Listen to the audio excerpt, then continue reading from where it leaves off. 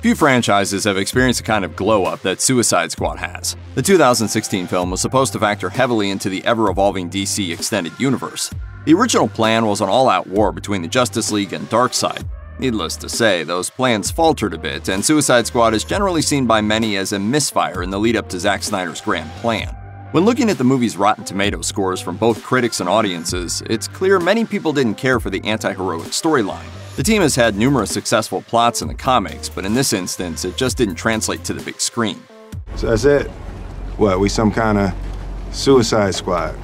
After the film's release, many wondered what the future of the anti-heroes looked like, and the answer turned out to be not quite a reboot, not quite a sequel, but we're just kind of forgetting about that first outing.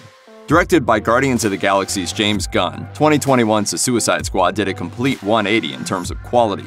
This film is certified fresh on Rotten Tomatoes, with a consensus being that this is the sort of zany, gory adventure people expect out of something titled Suicide Squad. It's a fantastic viewing experience for comic book fans and casual moviegoers alike. However, now the question arises, what does the future hold for the franchise? After all, if the series can come back from the first film, surely Warner Bros. Will want to move full speed ahead on another installment. Warner Bros. Has yet to officially announce a follow-up to The Suicide Squad. The studio is likely waiting to see how it performs at the box office and how many people watch it on HBO Max.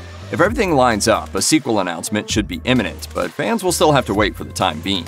It certainly seems as though Warner Bros. Is confident the movie will be a hit. An HBO Max original series centered on Peacemaker is already in the works, and there's always a possibility other characters could receive spin-offs in TV series. While everything is still in the dark for the time being, James Gunn seems assured more Suicide Squad is on the way.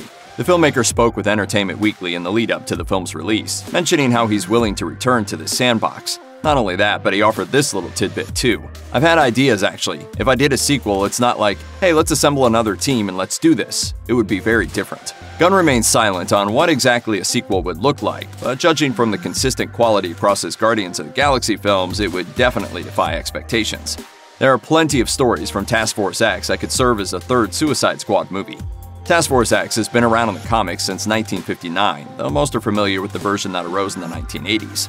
The best part is that the squad maintains a rotating roster of supervillains, so there are other characters to pull from, even if several die in one movie.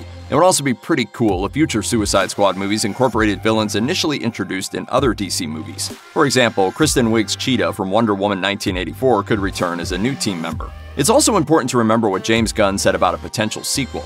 If Warner Bros. Wanted to go a different route in terms of story, the comics hold plenty of answers.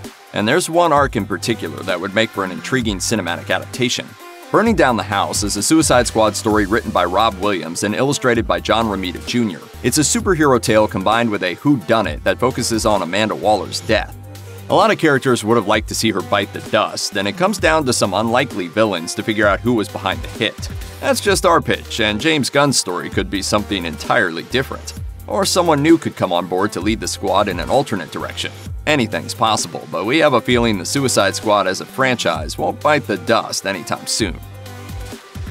Check out one of our newest videos right here. Plus, even more Looper videos about DC movies are coming soon. Subscribe to our YouTube channel and hit the bell so you don't miss a single one.